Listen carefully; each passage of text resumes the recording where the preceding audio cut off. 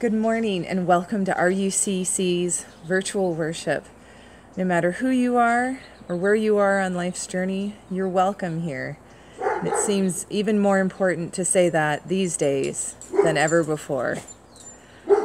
I do hope that you will find a spiritual solace this morning and a place that you can call home.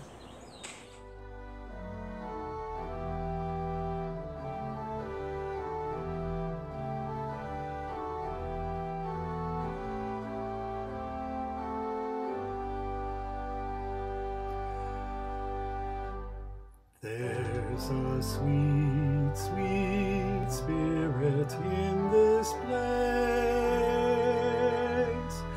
and I know that it's the Spirit of the Lord. There are sweet expressions on each face, and I know they feel the presence of the Lord. Sweet Holy Spirit, sweet heavenly dove, stay right here with us, filling us with your love.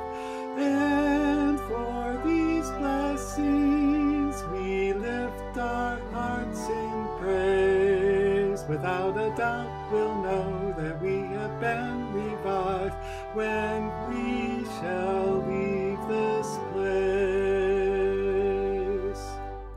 There are blessings you cannot receive till you know that Spirit's fullness and believe. You're the one to profit when you say,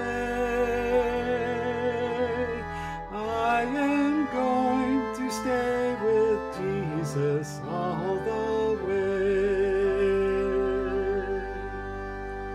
Sweet Holy Spirit, sweet heavenly dove, stay right here with us, filling us with your love.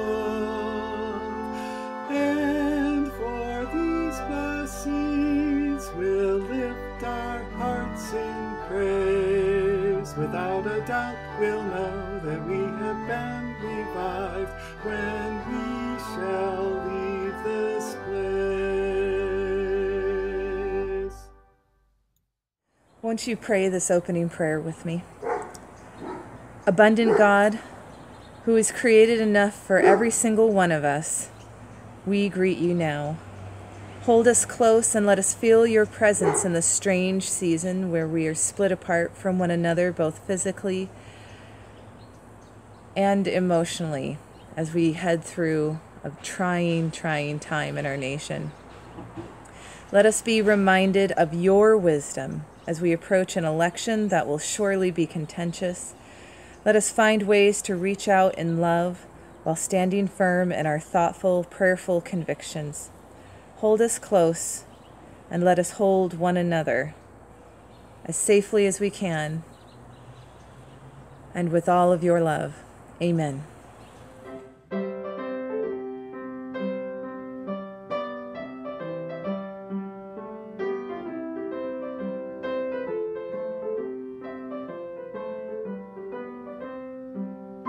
Good morning, everyone. My name is Kayla, and welcome to Children's Circle.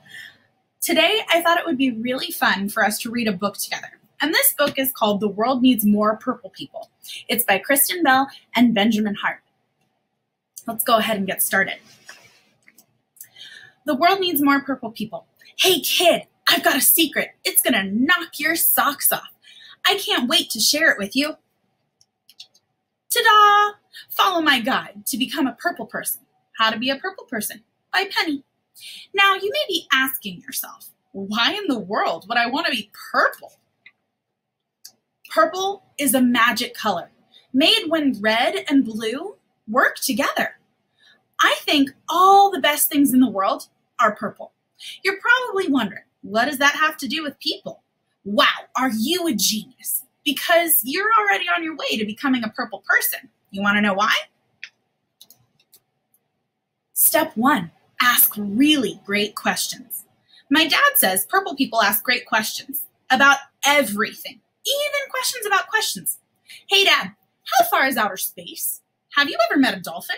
How many dolphins live in outer space? Purple questions are the kind that help you learn something really big about the world or something really small about another person. How tall is the world's tallest rainbow? What's your bear's name? Charlie? Dad says the more purple questions you ask, the more purple you become. How many do you think there are? He also says I can only ask him 20 questions about space dolphins per day. Step 2, laugh a lot. My grandma says purple people laugh a lot. We are always laughing together. I mean like snot out our noses laughing. We laugh at books. We laugh at jokes. How do you make a tissue dance? Put a little boogie in it. We laugh at donkey dances and hairy elephant knees. And we especially laugh at Grandpa's funny noises. Ha ha, ha ha ha. Purple laughing helps us remember the things we share and forget what we thought made us different. And it's almost impossible to be angry when you're laughing. Try it. I dare you. Grandma says the more purple laughing you do, the more purple you become. She also says Grandpa's noises are her favorite funny noises in the whole wide world. Step 3, use your voice and don't lose your voice. My mom says purple people use their voice and don't lose their voice. She encourages me to use my voice to sing. My dad is the one with the hairy chest who loves me more than all the rest. To give good ideas, let's wear monster costumes to school and share my opinions. I personally feel like we shouldn't have to eat Brussels sprouts because they smell like sweaty socks. Sometimes people lose their voice, and that's okay. It happens. A purple voice helps someone who's having trouble finding their own voice. Purple doesn't just speak up. They also listen. Maybe you could tell them you don't like it when they call you that name. Want me to help you tell them? Mom says the more you use a purple voice, the more purple you become. Mom, can you help me with my play? She also says she heard my opinion on Brussels sprouts, but I still have to eat them. I'm going to work on a better argument. Step 4, work hard, super duper hard. My grandpa says purple people know how to dig in and get stuff done. He and I like to work hard while we build things, and while we learn things, and while we grow things. Purple work is the kind of work that's done together to change something that needs changing. What do we want? More playgrounds. When do we want them? Now. Fix something that needs fixing, or help someone who needs helping. Grandpa says the more purple work you do, the more purple you become. He also says no purple work has ever been done while sitting on your backside sipping strawberry lemonade. Okay, are you ready for the last step? Are you ready? Are you sure? Are you sure you're sure? Are you really, really ready? Okay, drum roll, please. Paint yourself purple. Just kidding. That's not the way to become a purple person. Actually, being a purple person has nothing to do with what you look like. My teacher says purple people look all sorts of ways. They're big and small, old and young. Some wear cool coats and some wear shorts with lots of pockets and some wear funny hats. She says some purple people feel blue sometimes and red other times. And some purple people even have green hair. Step 5, just be the real you. Like my teacher always says, purple people come in every color you can dream up, every size you can think of. The only way to be a purple is just to be you, because you're the only you we've got. So these are my surefire steps to turning into a purple person. Hey, wait a minute. You ask really great questions. You laugh a lot. You use your voice all the time. You are a really hard worker, and you are totally you. Well, I'll be a llama's mama. Mama? You've been beautifully purple this whole time. I'm glad you're a purple person, because the world needs more purple people, just like you. So, God loves us, no matter who we are, and God reminds us to love others. Being a purple person is being perfectly you. And there's no one better to show love to others. Let's go ahead and end this with a prayer. Dear God, help us to be purple people. Remind us to ask questions, laugh a lot, use our voices, work hard, and be ourselves so we can love others. Amen. Good morning and welcome to our virtual worship service. Thank you to all who are leading us in a meaningful worship experience. Aaron and Kayla, Zoe and Sophia, Steve and Michael. And I would like to extend a warm welcome to our guest preacher of the morning, Reverend Dr. Felix Villanueva. Reverend Felix is the UCC Conference Minister of the Southern California Nevada Conference, to which we belong. And during this election year, as tensions escalate on both sides of the political aisle, Reverend Felix calls us to unity in the midst of diversity, reminding us that we need one another.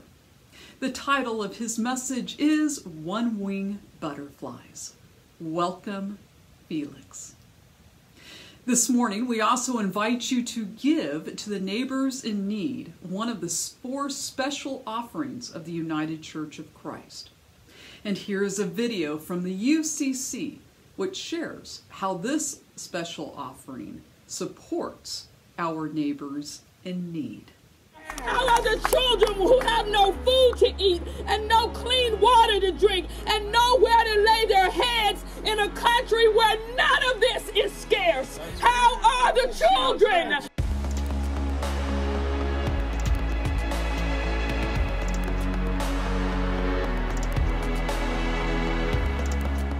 Freedom fighter Nelson Mandela is quoted as having said, "There can be no keener revelation of a society's soul than how it treats its children." The greeting from the tribe of Maasai still stands. Caesarea Ungere. How are the children? For the well-being of the children is a guide to the well-being of our communities, the well-being of our churches, the well-being of our country, indeed the well-being of this world. Neighbors in Need this year is all about the children, for our children are still not well.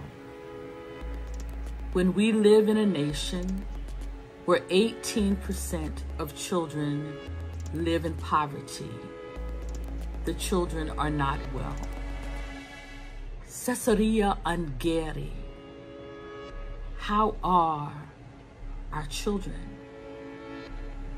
Neighbors in Need makes possible the work that you do on a local church level to improve the lives of our children. Through your generous donations, we are able to provide programming and resources for local churches who are on the ground level of providing support through food, shelter, mentoring, and more services than we can name to help sustain the joy and the viability of our country's most vulnerable citizens, our children. When you give, when I give, When we give together, our collective efforts help support the work of the national setting in policy and advocacy work to the benefit of our children. When you give and I give and we give together, your dollars allow us to provide grants to organizations and to local churches who are making a difference in the life of our children. We owe it to them to leave them a world that is better than the world we received. We owe it to them to fight for their rights so that every child may be respected and loved for who they have been created to be. We owe it to them that they shall have food in their bellies and shelter and a place to lay their heads. We owe it to them that they should have health care, not just when they're sick, but so that they don't get sick. We owe it to our children. So I'm asking you to dig deep and to give to neighbors in need. For how we treat our neighbor says much about how we feel about God. And how we treat our children says much about how we will treat God. If you would like to give to the Neighbors in Need offering, we invite you to write a check to RUCC and to note Neighbors in Need in the memo section. Or you can give through your Realm account. Thank you for your generosity to the Neighbors in Need. Following worship, we will hold our Zoom Fellowship Hour. This Friday, the church will hold a trunk or treat at 6 p.m. for our children. Please wear a mask and maintain 6 feet of physical distance from one another. If you are interested in learning more about trunk or treat or attending, please contact Jenny. Next Sunday at 3 p.m., we will hold a drive-by shower of love, visiting those who are isolated or may need a bit of TLC. So if you are interested in participating in the drive-by shower of love, please meet in the church parking lot next Sunday at 3 p.m. with your cars decorated. Next Sunday at 5 p.m., we will be holding a Zoom new members class. And if you are interested in learning more about Redlands United Church of Christ, or you are considering membership in this congregation, we invite you to attend that Zoom class entitled New Members. The only requirement for membership at RUCC is a covenant, either written or spoken. And speaking of the covenant process, I would like to invite Mary, the Vice President of the Board, to share why she covenants with RUCC. Why do I write a covenant each year? Simply put, I love our church. Here are just a few of many reasons I love RUCC. We are an open and affirming congregation. We embrace questions and doubts as part of our faith journey. We live the words we say so often.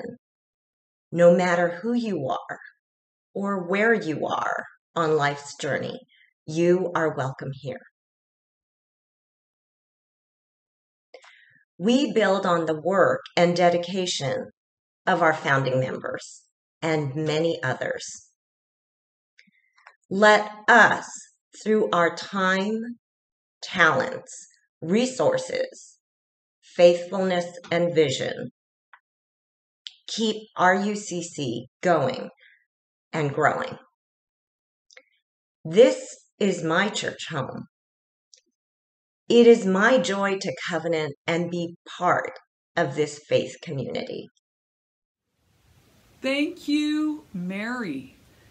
I am immensely grateful for Mary's love, dedication, and leadership. And now, as we move to the prayer concerns, I would like to remind you that today at 2 p.m., we will hold the service of celebration for the life of Jane McCrory through Zoom.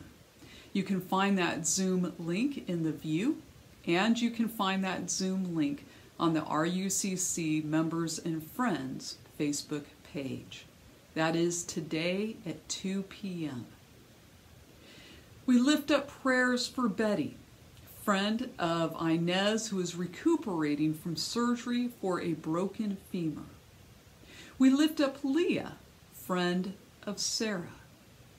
We lift up Larry, family member of Sid, who is experiencing intense leg pain and is recovering from surgery. We lift up the family and friends of Lindsay, family member of Jennifer, who passed from life to life this past week. Lindsay is a mother of two, a 13-year-old and a 6-year-old. And Connie requests prayers for her friend Heather, whose daughter Mallory has had numerous surgeries to remove a cancerous brain tumor and whose father passed from life to life. If you have any prayer concerns, I invite you to note those prayer concerns in the comments section below. Let us be a congregation at prayer, first entering into a time of silence.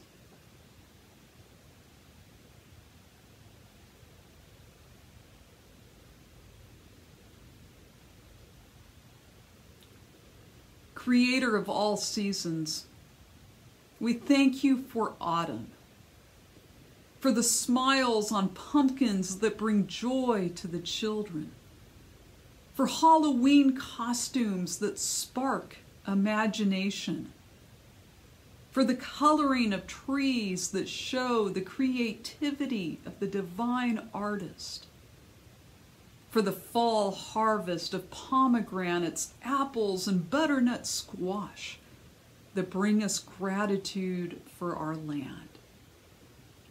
Creator of the seasons, as you transform the earth, transform us by your Spirit. Transform us, we pray, into people of compassion, love, and peace. Oh God, some days we look at the world and all we see is chaos, with arguing, fighting, injustice, judgment, finger pointing, and distress. And we pray for transformation. Transform us, that we might be about transforming the world around us. From a place of hurt and heartache, may we create a sacred space of healing and hope. Just as you transform the earth, transform us by your Spirit. It is in the name of the promise of hope that we pray, praying, our God in heaven, hallowed be your name. Your kingdom come, your will be done on earth as it is in heaven. Give us this day our daily bread, and forgive us our debts, as we forgive our debtors. And lead us not into temptation, but deliver us from evil. For yours is the kingdom, the power, and the glory forever. Amen. What a friend we have in Jesus, all our sins and griefs to bear. What a privilege to carry everything to God in prayer. Oh, what peace we often forfeit! Oh, what needless pain we bear! All because we do not carry everything to God in prayer. Have we trials and temptations? Is there trouble anywhere? Precious Savior, still our refuge, take it to our God in prayer. Can we find a friend so faithful, who will all our sorrow share? Jesus knows our every weakness. Take it to our God in prayer. Are we weak and heavy laden, burdened with a load of care? Precious Savior, still our refuge, take it to our God in prayer. Do your friends despise, forsake you? Take it to our God in prayer. Jesus' arms will take and shield you. You will find a solace there. Our scripture reading this morning comes from the book of Genesis, chapter 21, verses 8 through 19. Hear it now. And the child grew and was weaned, and Abraham made a great feast on the day that Isaac was weaned. But Sarah saw the son of Hagar the Egyptian, whom she had borne to Abraham, playing with her son Isaac. So she said to Abraham, Cast out this slave woman with her son, for the son of the slave woman shall not be heir with my son Isaac. And the thing was very displeasing to Abraham on account of his son. But God said to Abraham, Be not displeased because of the lad and because of your slave woman. Whatever Sarah tells you, do as she tells you, for through Isaac shall your descendants be named. And I will make a nation of the son of the slave woman also, because he is your offspring. So Abraham rose early in the morning and took bread and a skin of water and gave it to Hagar, putting it on her shoulder along with the child, and sent her away. And she departed and wandered in the wilderness of Beersheba. When the water in the skin was gone, she cast the child under one of the bushes.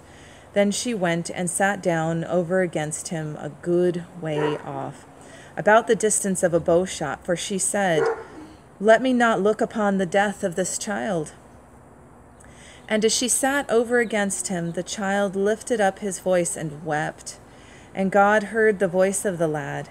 And the angel of God called to Hagar from heaven and said to her, What troubles you, Hagar? Fear not, for God has heard the voice of the lad where he is. Arise, lift up the lad, and hold him fast with your hand, for I will make him a great nation. Then God opened her eyes, and she saw a well of water. And she went and filled the skin with water and gave the lad a drink. Here ends the reading.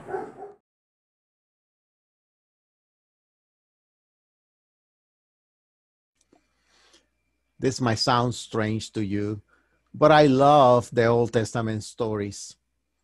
When I read those stories, I imagine sitting around the fire and listening to the wisdom and message of God's presence in the lives of God's people. Even more fascinating to me is the fact that there are stories in the Hebrew scriptures that sometimes I wonder how those stories made it into the canon. Take the story of Hagar and Ishmael, for example. When we look at this story, all of a sudden, Abraham and Sarah don't look as the heroes of faith we have come to know from Sunday school. As a matter of fact, it seems as if they are involved in a plot filled with injustice and wrong choices. First, Sarah's jealousy leads her to convince Abraham to abandon Hagar and their son Ishmael. By the way, the story also seems to indicate that Abraham and Ishmael were quite close before all this took place. And let us not forget that it was Sarah who persuaded Abraham to sleep with Hagar in the first place. But this is not all Sarah's fault.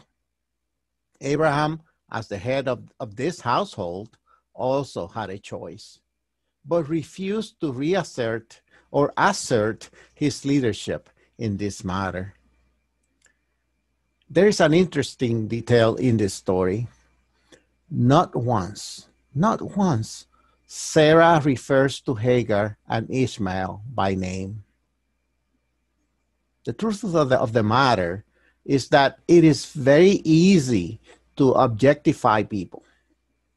When I refer to other human beings as the other, rather than calling them by name, it is very easy for me to discriminate, dehumanize, and to attack. We see and maybe participate on this every day. Talk about those rioters, those Black Lives Matter people, those policemen, the undocumented, those right-wing Republicans, those left-wing Democrats, and the list goes on and on. Faceless and nameless people. We can easily demonstrate our anger and prejudices against them. It is much more difficult, however, when we know them by name and know their stories. But we don't really know Sarah's motives in getting rid of Hagar and Ishmael. But one thing is for sure.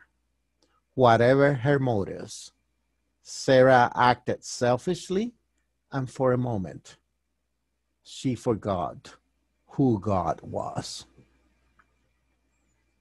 As we move forward in the story, Hagar is in the desert. The water given to her by Abraham is gone, and Ishmael is so weak that he could barely walk.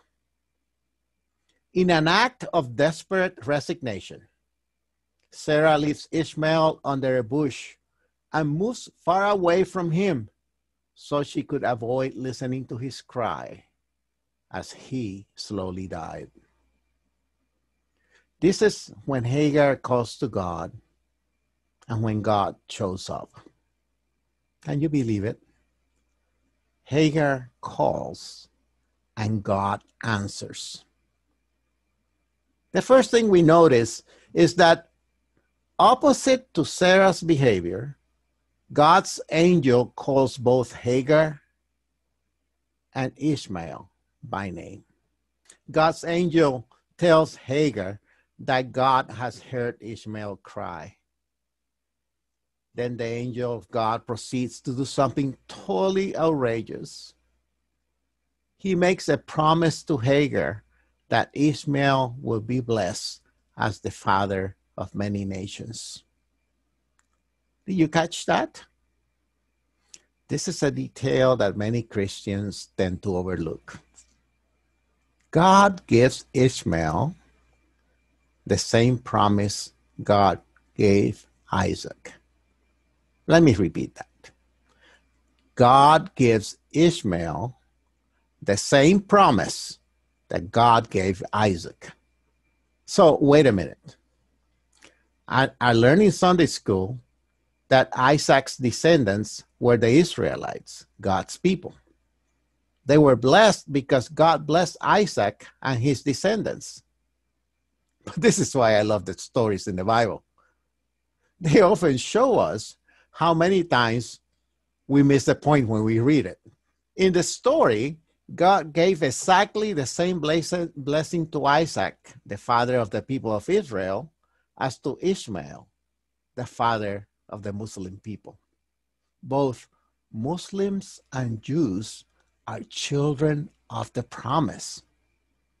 But don't get upset with me by saying that. You can read it for yourselves. It's right here in this story. And this is what I love about God.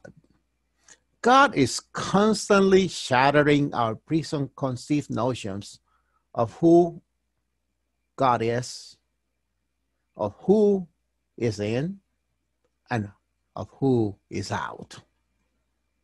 When we think we have God all figured out, we run into stories like this one, and we are left to wonder, what the heck?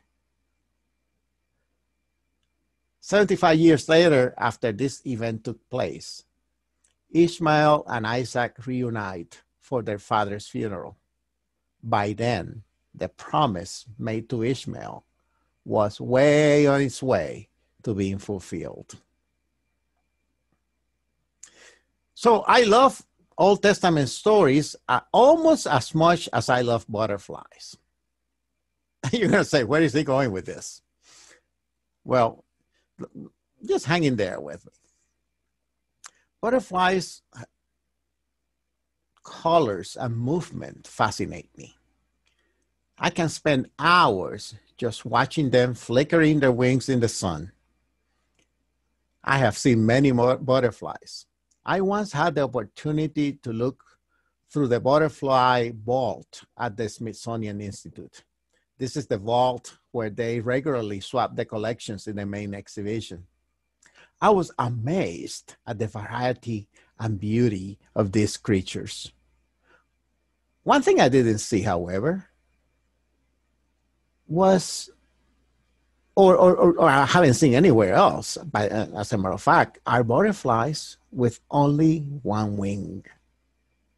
Butterflies require two wings to really be a butterfly. I would like to think of humanity as butterflies and each one of us as one of their two wings. We need each other in order to be whole and complete. We need each other in order to fly and in order to reflect God's beauty through the sun rays. We need each other in order to save a world and a country that have forgotten that we are wings of the same butterfly.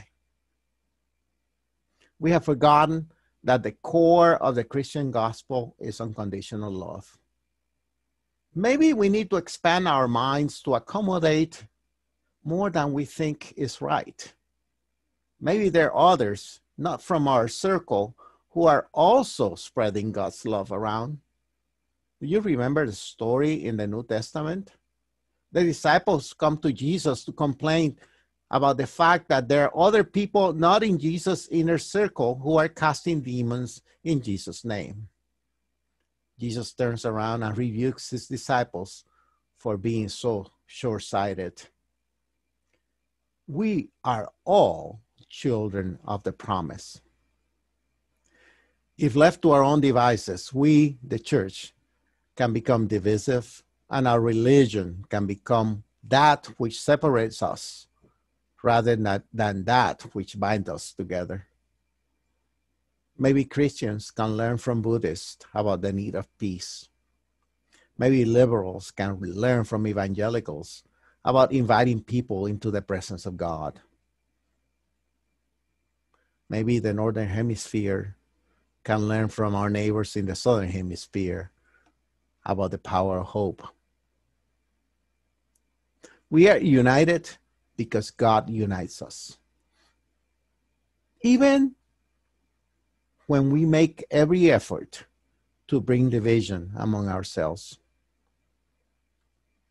Sometimes, like Sarah and the disciples of Jesus, we forget that God is still in charge.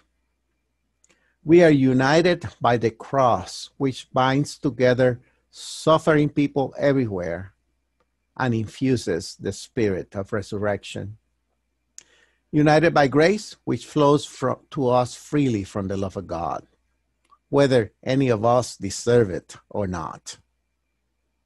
Sarah and Hagar, Isaac and Ishmael, Christians and Muslims, Democrats and Republicans. We are two wings of the same butterfly. My prayer is that we come to realize that, because until that happens, we will continue to miss God's voice and purpose for our lives. Amen.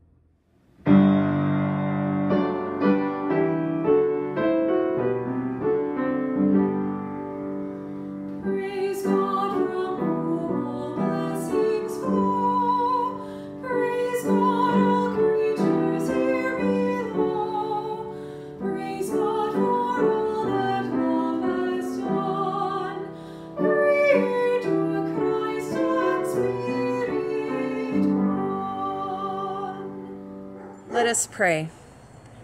O God, take these gifts as an offering to you for the work that you would have us do in the world. Let us use it prayerfully and thoughtfully. only for you. Amen.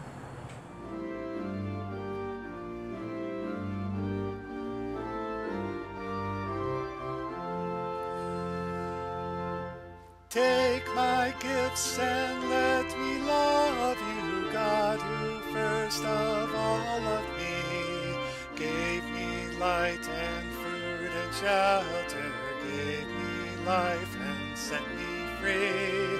Now because your love has touched me, I have love to give away. Now the bread of love is rising, loaves of love to multiply.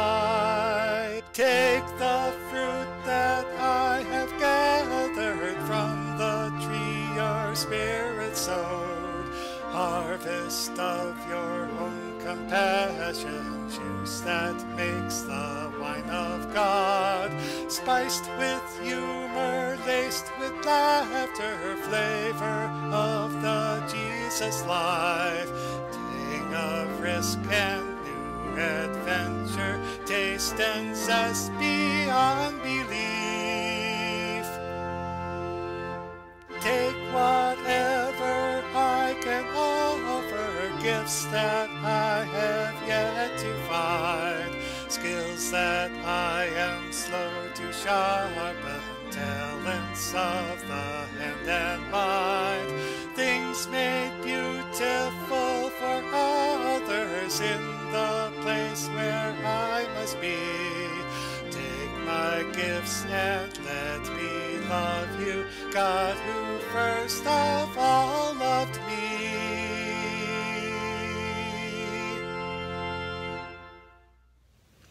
The title of that hymn was Take My Gifts, and I am grateful for the gifts that you share with our faith community. And I am grateful for the gift of art shared by our mystery artist. And here are this week's drawings by the mystery artist.